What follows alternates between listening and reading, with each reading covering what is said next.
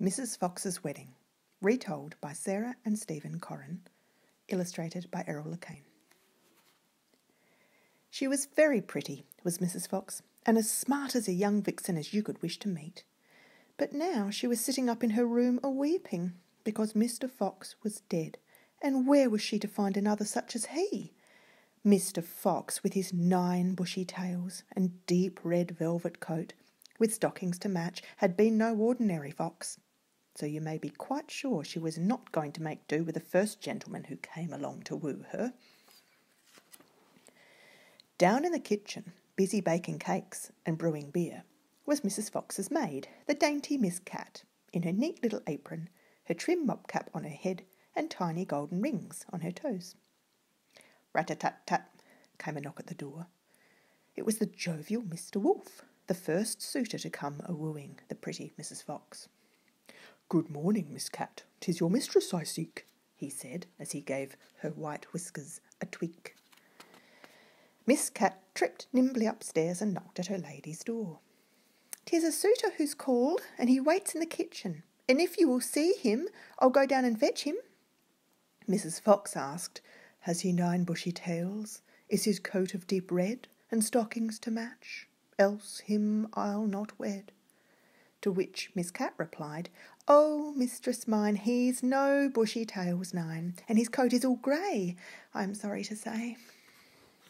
So down went Miss Cat, and told Mr. Wolf, "I'm afraid, dear sir, you are not meant for her."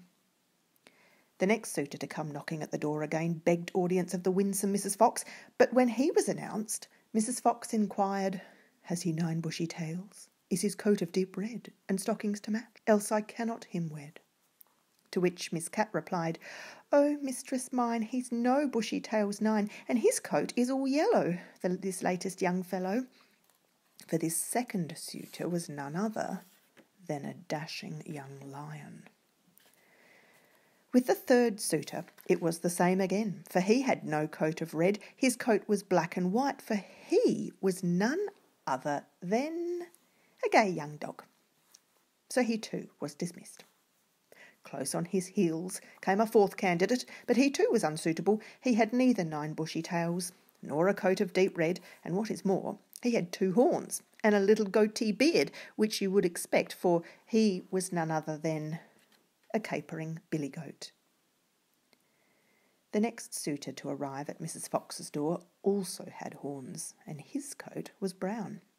So he was no good either, for he was a stately young stag. The next rat-a-tat came from a furry suitor who greeted Miss Cat with a great hug and begged her to let him see Mrs. Fox. But, of course, he fared no better, for you see the hug he had given Miss Cat was none other than a bear hug. Next there came to the house, to win her as spouse, and on her door knocks. Guess what? It's a fox. So up tripped Miss Cat eagerly to announce the newcomer to her mistress, who asked, "Has he 9 bushy tails? Is his coat of deep red, and stockings to match? Else him I'll not wed." "Alas," sighed Miss Cat, "he has all of that, but herein he must fail. He's but 1 bushy tail." The next day a second fox followed, who had but 2 tails, then a third, who had only 3. A fourth had 4, and a fifth had 5. Then a sixth arrived with 6 bushy tails, and a 7th with 7. And an 8th lacked but 1 for the deal to be done. Then, one bright morning, guess who came along? He knocked at the door with a rat-a-tat-tat, and of course it was answered by pretty Miss Cat. She ups to the room to her mistress so dear, and awaits all her questions without any fear. "Has he 9 bushy tails? Is his coat of deep red, and stockings to match? Else I cannot him wed." To which Miss Cat replied, in a voice oh so glad, "He has all of those. He's a regular lad." Then up sprang Mrs. Fox with a whoop of delight to meet her young wooer, and oh, what a sight! He was handsome and charming and dashing and fine, with red coat and stockings, and tails he had 9. Without more ado, and with no loss of time, she curtsied and kissed him and said, "You are mine." So the wedding of Mr. and Mrs. Fox was celebrated, and you may be sure that our pretty Miss Cat made the loveliest of bridesmaids. There was much merriment and dancing, and for all we know, they may be dancing there still.